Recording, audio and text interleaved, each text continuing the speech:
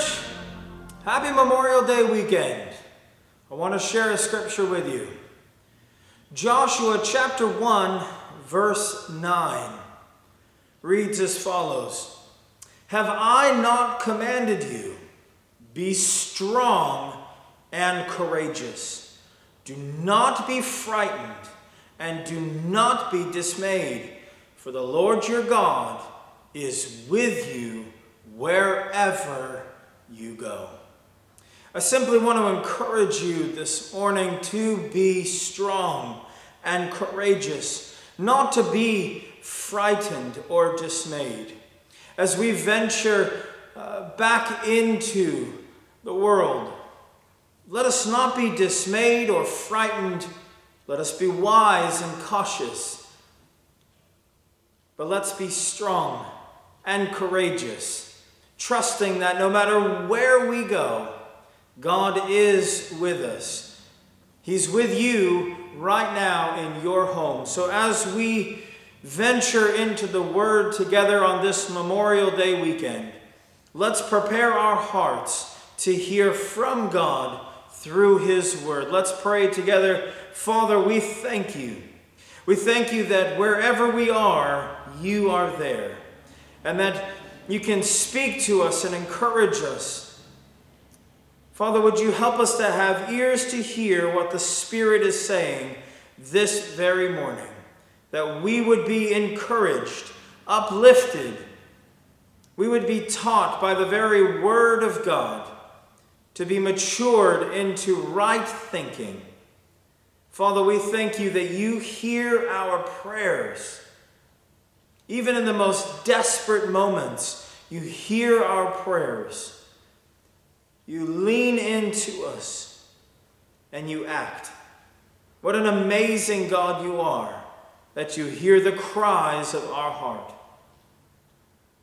Thank you for this word. Our hearts are ready, our ears are open to receive this text this morning. We ask all of this in Jesus' name, and wherever you are, you can agree by simply saying, Amen. Amen. This morning, I want us to look at a passage of Scripture in the book of Psalms, chapter 116. Psalms 116. We are in a series right now on prayer, learning the different attributes of prayer and why it's important for us to pray and even how we should go about praying. It's a priority that we pray. It's proper that we pray daily and throughout the day. But I want to look at this morning this idea of praying with desperation in a desperate time. Does God hear our prayers when they're not formatted and thought through? When we haven't isolated a time to sit with Him and speak with Him? Does He hear that prayer that comes out of a sense of emergency or desperation? When we simply call out to Him, does He hear that prayer? And does He act? Let's look at this passage of Scripture together out of Psalm 116. And let's see how the Lord acts when we pray with desperation. It begins in chapter 116, verse 1 and 2. It begins, I love the Lord because He has heard my voice and my pleas for mercy, because He inclined His ear to me. Therefore I will call on Him as long as I live. Let's look at this and break this apart together. It begins with, I love the Lord.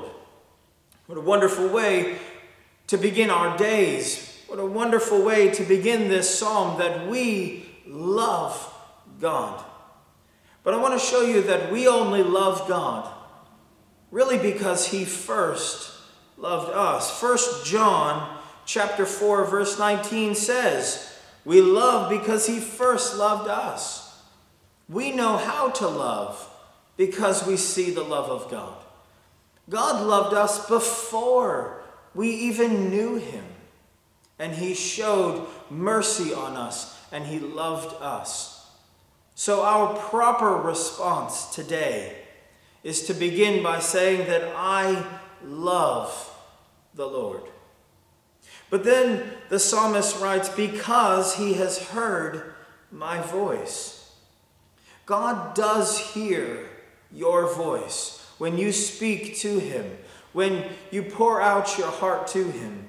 Psalm 66 verse 19 says, but truly God has listened.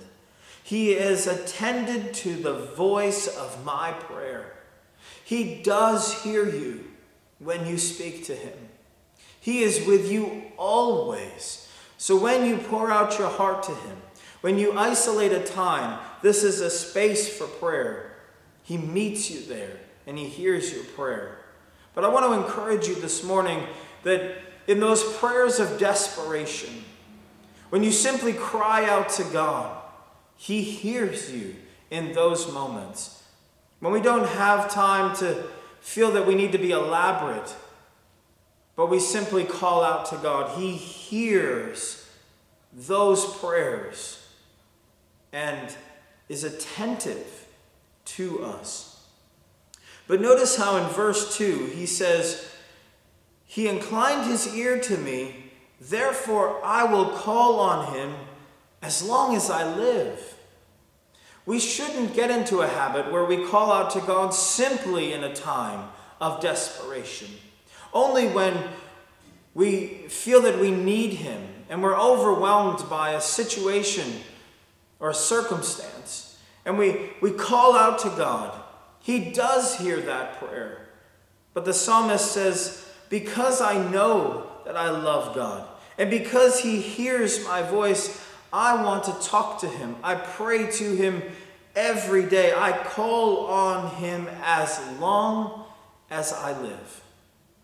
Let's make it a point today to not just turn to God in a time of desperation, not just turn to God when things are difficult, but to love God and to turn to him every day. In the very first chapter of the book of Psalms, we see this verse, that his delight is in the law of the Lord, and on his law he meditates day and night. God becomes a priority to us, not just a lifeline that we run to when things are difficult, but he becomes like our breath. We cannot live without him. Back in Psalm 116, verse 3, we begin to see this idea of desperate prayers. Let's look at verse 3 and verse 4. The snares of death encompassed me.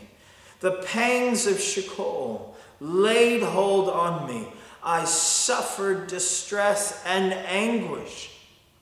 Then I called on the name of the Lord. O Lord, I pray, deliver my soul. A desperate prayer in a desperate time. I want to encourage you that God hears desperate prayers in desperate times. Psalm 31 verse 2 says, incline your ear to me, rescue me speedily, quickly. God, I need you right now. I want to share a short story with you on how God hears desperate prayers when there is no time to come up with proper verbiage, no time to find eloquent verse, to read to God as if to impress him, but simply calling out to God in desperation. And the story is very simple. A lady was driving her car, and as she came into her community, as the speed limit decreased as she entered the town, she realized that the accelerator on her car was stuck. And though she kept pressing on the brakes of her car, it wouldn't slow down, so she couldn't seem to put the car into neutral or get the car out of the gear that it was in, and the ignition seemed stuck to her, and the car began to go faster and faster. And as she came into the local downtown area, she realized she was gaining speed. She tried to turn onto a back road to get off of the main area where everyone was, but it was a rural road. Now we're around houses and children, and the car continued to gain speed, and in pure anxiety and trying everything that she had, she called out as she accelerated towards the corner and simply yelled, "Jesus!" And for no reason at all, the car came to a stop, and she pulls to the side of the road. A police officer came running up beside her. Apparently, he had been following her for some time and knew that something was wrong. He said, "Are you okay?" And with tears in her eyes, she said, "I simply called out to God, and the car came to a stop." I want to encourage you that God hears desperate prayers. When we simply call out to Him, He hears us and He answers us quickly. On this weekend, on this Memorial Day weekend, we remember those that gave the ultimate sacrifice for the freedom of this great country. I want to encourage you that the prayers that were heard from the soldiers on the front lines of every battlefield were heard by God instantly, immediately. God inclined His ear to those men and women. My father used to say there's no such thing as an atheist in a foxhole. When these men and women called out to their Creator, I promise you that God heard them. I want to show you in Scripture out of Psalm 18, beginning in verse 4, a soldier's prayer. The cords of death encompassed me. The torrents of destruction assailed me. The cords of Sheol entangled me, and the snares of death confronted me. In my distress, I called upon the Lord. To my God, I cried for help. From His temple, He heard my voice, and my cry to Him reached His ears. When we could not be with the soldier on the battlefield, our great, amazing God was with them, even to usher them to their eternal home. God hears desperate prayers. Back in Psalm 116, in verse 5 and 6, it says, "Gracious is the Lord, and righteous. Our God is merciful. The Lord preserves the simple. When I was brought low, He saved me." When we remember these men and women who paid the ultimate sacrifice, let us remember that God was with them. He heard their prayers. And that even though they had to walk through the valley of the shadow of death, they shall fear no evil, for you were with them. Your rod and your staff comforts them. And as some paid the ultimate sacrifice and gave up their life for our freedom, we serve a gracious God who would have ushered them home.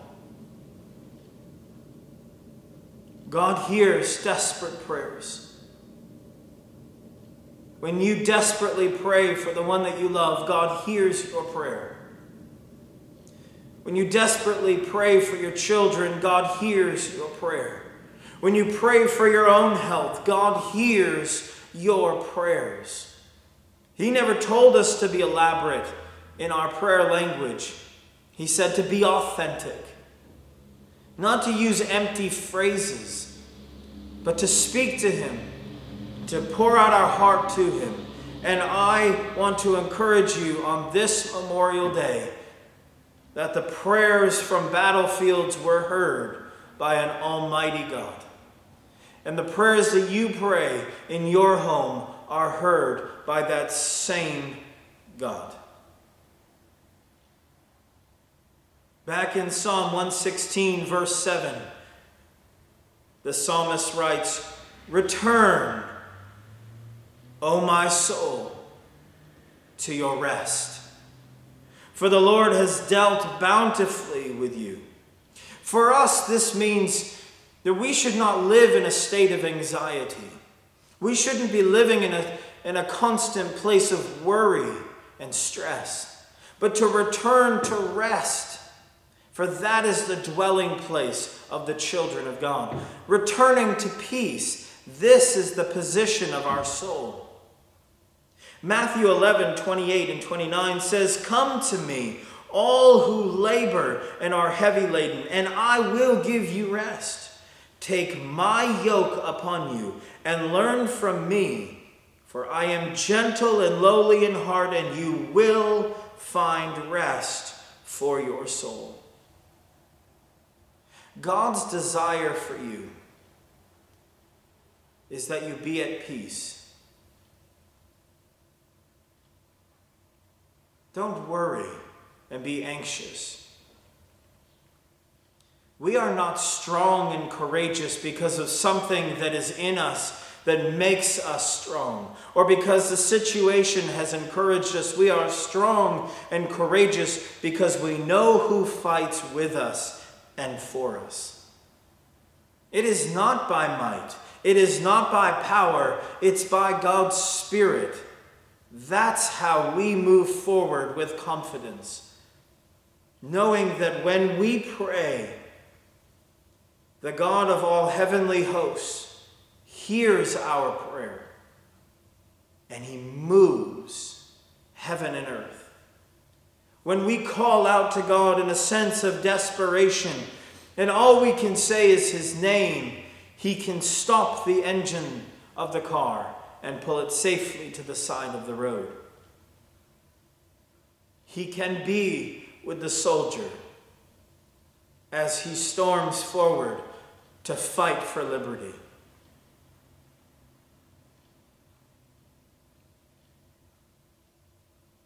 I also want to encourage you that as the psalmist writes, "Return, O my soul, to your rest." That for those men and women that did pay that ultimate sacrifice, that they did return to their Creator. They were not left alone, but God was with them in every moment. Psalm 23 verse 6 says, "Surely goodness and mercy shall follow me all the days of my life, and I shall dwell in the house of the Lord forever." The destination of all of us is to stand before God. What will we hear when we stand before God? Will you know him, and will he know you? Will you have a relationship already with God before you stand before him? None of us know the time when we will stand before God. But it is our eternal destiny to meet him face to face. Will we return to rest and peace? I can help you in this moment by simply introducing you to Jesus.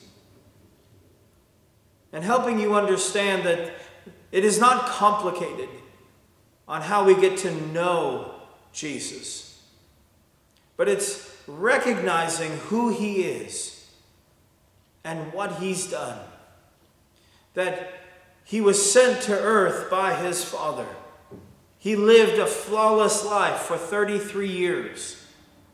He gave up his life because he loved you. And he paid for sin for all mankind once by dying on the cross. And we were the ones that put him there. He could have stepped off the cross and gone back to his Father, but he remained there because he loves you. He adores you, and he paid for our debt once for all. 3 days later, after his death on the cross, he rose from the dead, victorious over death, reminding us that we will be victorious over death, and that death has no sting for us. For when we are absent from this body, we will become present with the Lord. Believe in this God. He loves you and adores you and knows your name. Simply talk to him and ask him to come into your heart. What better day than on this beautiful Memorial Day weekend to rededicate yourself to Jesus himself, because he loves you and he gave everything for you.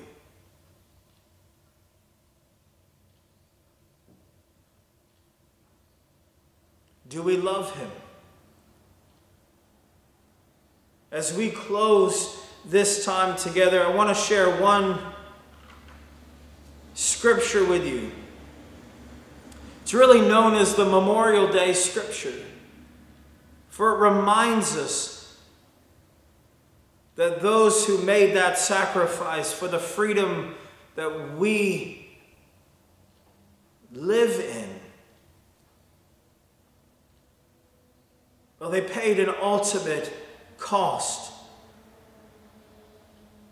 It's found in the Gospel of John, chapter 15, verse 13. And it reads, "Greater love has no one than this, that someone lay down his life for his friends." This is what every soldier did on every battlefield to fight for liberty, so that you can right now open the Word of God. You can hear these words and not hide in the shadows, but open the doors of your home and boldly say, "I believe in Jesus Christ." You have the freedom to do that. But I want to show you a love somehow even greater by reminding you that God so loved the world that he sent his one and only Son, that whosoever believeth in him shall not perish, but have everlasting life. That is your decision. It is my decision. Let's follow Jesus. Let's make this Memorial Day a day to remember those who paid the cost for freedom, and to the greatest cost of our spiritual freedom, Jesus Christ loved you enough to pay that price as well. So, Father, we thank you. We thank you on this Memorial Day that you loved us so much that you paid the ultimate price for our freedom. Father, we thank you for the men and women who fought for this country, and they paid the ultimate price so that we could have the freedom to stand and read the Word of God openly and unashamedly. But Father, we thank you that you are with those that did not return home to their families, and that they were not alone, and that you ushered them to their eternal rest.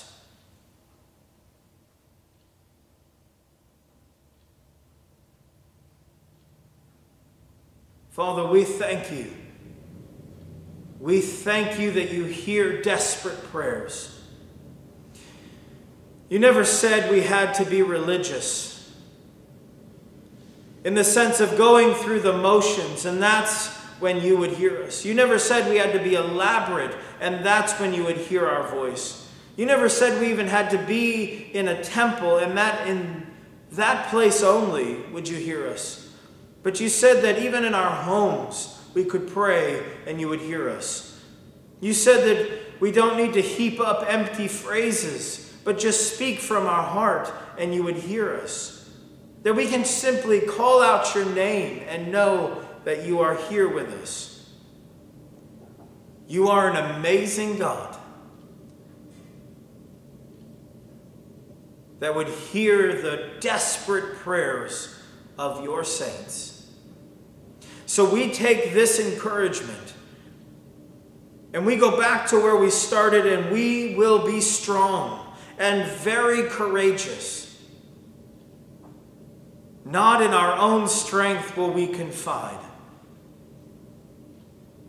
but we will know that you are truly on our side.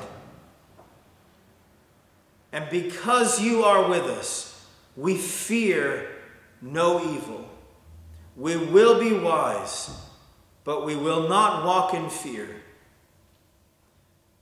Father, on this Memorial Day, would you be with all of the families that have lost their loved ones in the fight for liberty and freedom? Would you comfort them, surround them, remind them that there is hope? You are an amazing God that can bring strength and comfort, calm and security. As we close this time together on this day, set apart, this weekend set apart to remember those who gave their life in the fight for this country. Let us pray together the prayer that those young men and women prayed. And we now pray together. Passed down from generation to generation. A prayer that was prayed before entering battlefields, and a prayer that was prayed in the return back to camp. We now, in this moment, agree together, all the saints of God, united by saying, Our Father, who art in heaven, hallowed be thy name. Thy kingdom come, and thy will be done, on earth as it is in heaven. Give us this day our daily bread, and forgive us our debts, as we forgive our debtors. And lead us not into temptation, but deliver us from evil. For thine is the kingdom, and the power, and the glory forever. Amen. God bless you all. Happy Memorial Day weekend until we meet again.